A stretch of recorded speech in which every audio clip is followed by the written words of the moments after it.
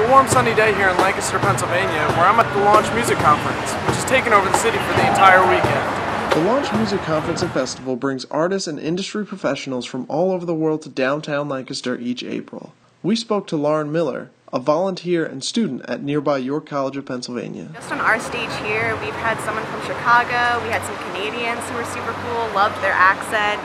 And I also know people have made longer drives. We had another band from LA too.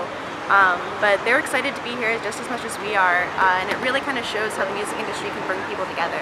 Miller has been studying public relations at York College for the past 4 years and says the conference is incredibly beneficial to both her as a student and to the local community. So there's a lot of benefits for the youth in the area. I mean, they get to come out, see music, see artists. They get to talk and network with panelists and different people in the music industry. It's definitely a different experience than what you would get in the classroom, just because you're really living the whole industry. YCP Studios manager Dan Meyer explains why he continues to come back to work for the conference each year.